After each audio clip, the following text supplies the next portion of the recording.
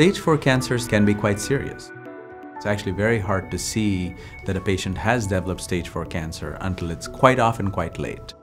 Compared to other stage 4 cancers, when abdominal cancer spread to the lining, it becomes a much more serious problem. These cancers are sort of like glue, and they actually cause blockages of the intestine, or they can fill the abdomen up with a lot of fluid. It causes a lot of distress, lots of symptoms, lots of problems for patients.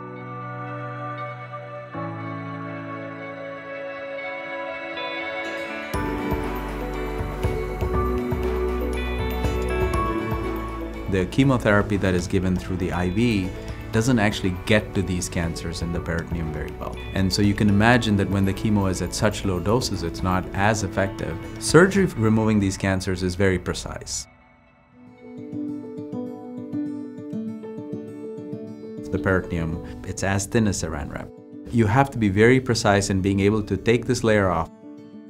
You got to peel it off of the lining tissues and remove it off organs where it's really stuck. Sometimes we have to remove things like the ovaries, the uterus, the colon. We're trying to cure the cancer. We're trying to take out everything that is visible to make sure that we give our patients the best chance against this advanced cancer. And we give a score called the CC score. And really our goal is to get to what we call a CC0, which means no visible tumors left inside, or CC1, where if there is some cancer, it's only like a very thin layer such that the chemotherapy that we put inside will penetrate across the tumor and kill it.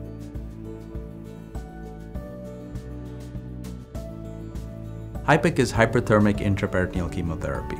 It works in conjunction with the cytoreductive surgery, where we remove the tumors, but then this hot chemotherapy works on the surfaces to kind of sterilize them.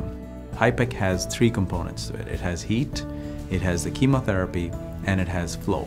We heat patients up to about 108 Fahrenheit, but it's usually for a short period of time, so like about an hour and a half. This chemotherapy actually distributes inside these tumors and kills them.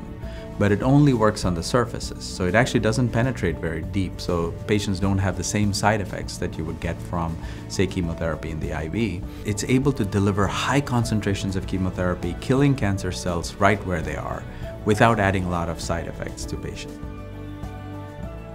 Curing cancers like this, or at least helping make a big difference to cancers like this, requires a group of very smart, dedicated, motivated people who are thinking very hard together and who are passionate about the same things.